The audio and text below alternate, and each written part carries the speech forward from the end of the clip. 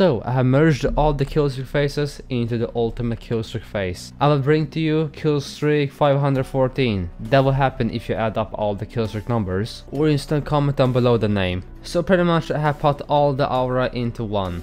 And this is how it looks like. A bit messy. The red aura is on top, the blue is inside, there are some yellow particles, and we can see the light blue particles from phase 25. You can barely see the Killstreak 100 particles, which are the yellow ones there, but yeah, still messy. So yeah, the speed is added up, which means all the phase walk speed are added up. That's a lot of speed. That will make it the fastest glove. The power and attack speed will be insane, of course, especially the power. It will have more power than Godsend, but not overkill. But now to the abilities. As you can see here, he has this push stance, so yeah, obviously he will have the push ability from Killstreak 250, but even more power. And he will have the blast move, which I have created right here. Yeah, I know, it is a recolor from Killstreak 100, but this time it's blue. And supposedly it should be bigger than this, but since he has two abilities, I made it a bit smaller for that. He will still be able to slap, so that means this Killstreak face can slap, push and shoot big blasts. Yes, I think that's a bit OP, but since it is a fusion of all the Killstreak faces, I think it is a bit fair. Perhaps I should like change the blast ability to a beam ability, so you can like shoot like a Kamehameha. Okay, I think that is a bit OP,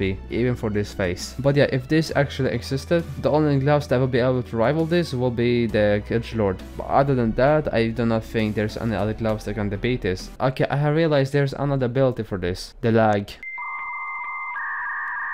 You can give me a name for this face, because the name could be like merged Killstreak. I think that is what I should call it. But still, give me ideas.